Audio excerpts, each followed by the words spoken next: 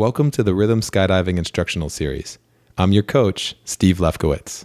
In this video, we'll talk about the pictures you'll see during turns. Whenever we fly with other people, we actively look through the center of the group to give us information about the precision of our moves. We use pictures we see along the way as checkpoints to make sure we're on track to complete our moves as planned, rather than waiting to the end just to find out we're far away from our target. The more complex the move, the more pictures we see along the way. We'll use 360-degree turns to illustrate these concepts. Notice how Christy watches her reference point through about a third of her turn. Then her head switch is easy as she continues with the next third of her turn.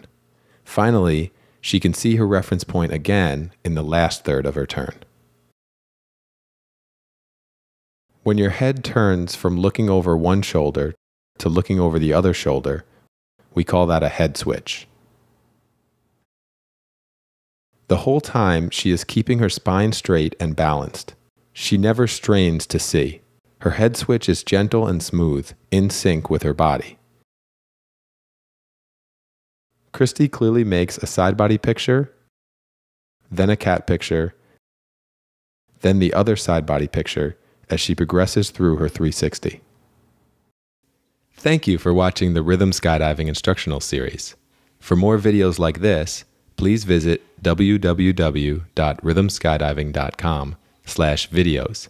Have a great jump.